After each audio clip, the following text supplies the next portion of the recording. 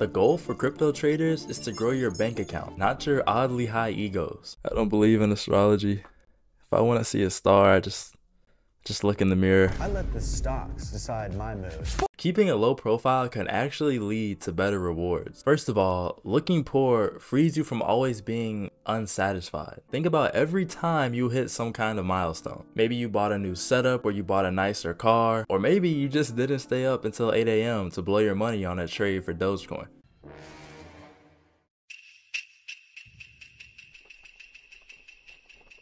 But it's like a new set of high standards suddenly just surround you. Kind of like a never-ending game where the rules keep changing. So look, you buy a great car. For a little while, you feel amazing. Then you notice your friend's car is even better than yours. What the fuck? So then all that joy that you built up from that Dogecoin trade is gone. Well, if this is you, don't worry, because this is real and scientists call it the hedonic treadmill. Yeah, it's literally just like a treadmill. No matter how fast you run, you're not going anywhere. But the same thing goes with happiness. No matter how many new items you buy or new cars that you get, your overall happiness will usually stay the same. Once a person makes enough money to cover for shelter, food, and bills, you adapt to that level of wealth. And with that, you just no longer feel excitement. Same thing goes with the iPhone. You just went and upgraded for the 15 Pro Max, and you're really excited for the next week, but then in 7 days you're ready for the next upgrade. The cycle repeats with everything. Now, working crypto trading with really good risk management skills can easily bring you over $8,000 a month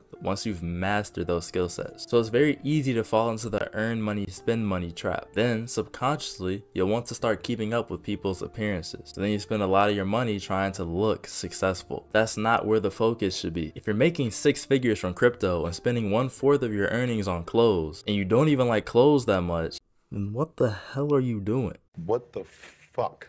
This is called giving up your freedom of choice. You gotta walk away from the things that don't serve you. And you see the type of hate you get when you wear crazy stuff like this. Look at Tyrese Halliburton's Instagram comments. I am convinced, bro. There's when a he camo gets dressed, poncho. it is dark.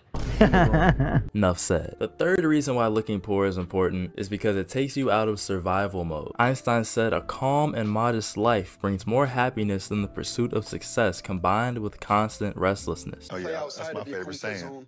That's my favorite saying. Let's be honest, 95% of Americans feel stressed about their money and worry about their finances at least once a week. Living a calm life is pretty much essential for keeping peace of mind and not having anxiety 24/7. For instance, if you don't make that much money yearly and almost half of your income is going to your car, then you're obviously just not gonna have peace of mind. That's why the bigger the gap is in your expenses, the more freedom and flexibility that you'll have. Number 4 is the power of authentic living. I've met a good amount of extremely wealthy people, but it was hard to tell just how wealthy they were because they mastered the art of looking poor and fitting in. I didn't know they had $1 million Shopify stores or 6 figures from YouTube AdSense, or even that they were CEOs of big companies until they felt comfortable enough to tell me those things. They live an authentic lifestyle. They're humble and really down to earth people. Plus, looking and acting rich usually ruins your first impression, but you can always change that, just like how YouTube changed my life. So go check that out, but don't forget to subscribe.